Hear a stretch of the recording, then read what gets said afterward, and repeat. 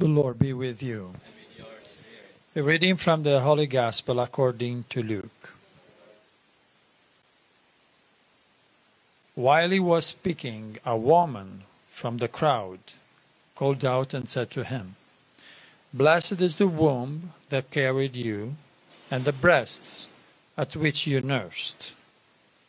He replied, "Rather, blessed are those who hear the word of God and observe it." The Gospel of the Lord.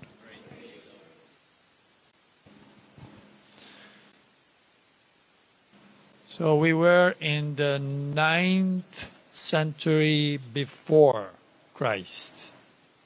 Around in the 9th century before Christ, when happened what we just read in the first reading, first book of Kings, chapter 18.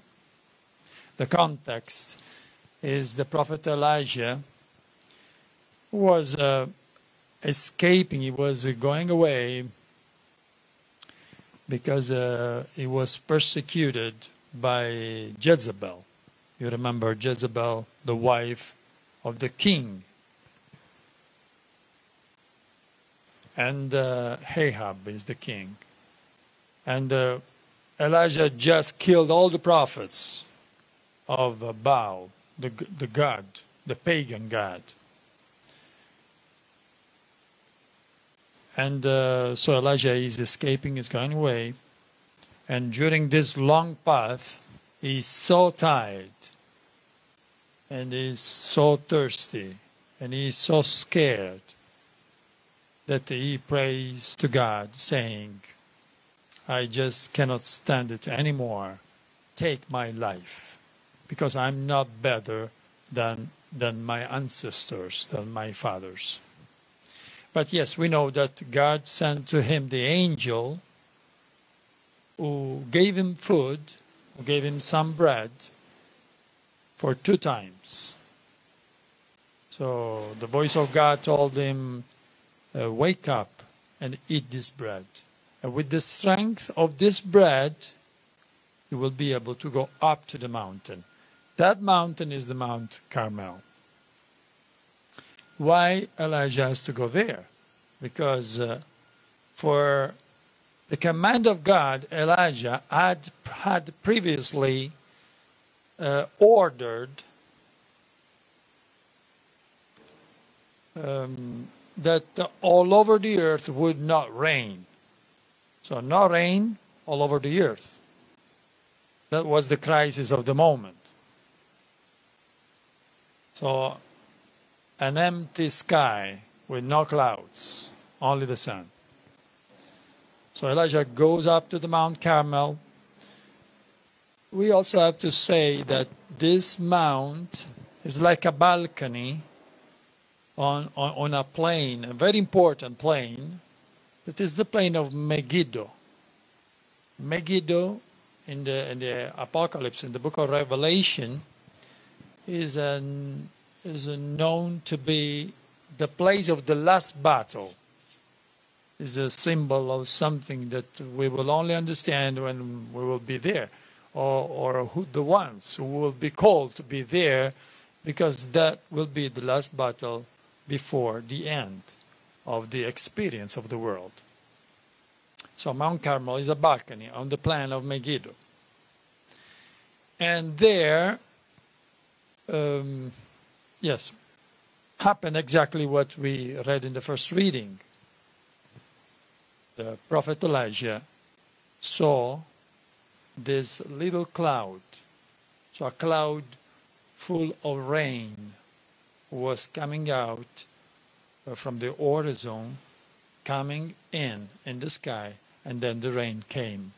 This little cloud, all those ones who read the Bible, all the theologians, they see in that little cloud the Virgin Mary. Because it's a little cloud with the rain inside. Rain is water, is the grace of God. It brings fertility and life to the world. So like the Virgin Mary, who has in her womb the grace of God, which is Jesus Christ, and she gives to us Jesus Christ. So this is the way we read the first reading, and we relate to the Virgin of the Mount Carmel, Our Lady of Mount Carmel. This is 9th century before Christ. Now let us go 20 centuries later. It's 12th century after the death of Christ. In the 12th century, on that same mountain, the monks started their presence. And there is where the experience of the Carmelites starts. And their first Father General was Simon Stock. He received the promise from Our Lady of Carmel. The promise that we continue to observe by wearing the scapular. You know why we call it scapular? Scapula in Latin means shoulder. In fact, the scapular is the thing that you wear, and there is a part that you wear at the back, then 2 wires, and the part in front. And you have in one part the image of the Virgin Mary, and in the other part there is a prayer that says the promise. What was that promise that the Virgin Mary gave to Simon Stock? It was what we call the privilege of the Sabbath. The Sabbath privilege. The Sabbath privilege was the promise by the Virgin Mary that those ones who wear the scapular, they would be freed from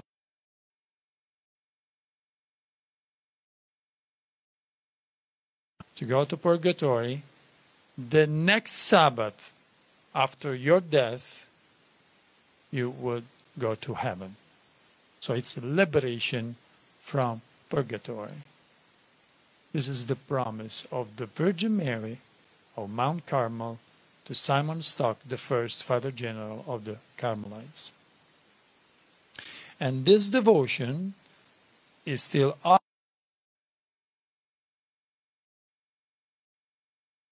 protection of the body. And yes, of course, they are. But that is not the main concern of God. Because the main concern of God is not to keep us safe only for this life, which is not only short, is nothing in comparison with eternal life. So that is the concern of God, to keep our soul. So the scapular is mainly a protection for our soul. Just like all the prayers, all the devotions, all the communions, all the adoration that we do those for the protection of our soul. Because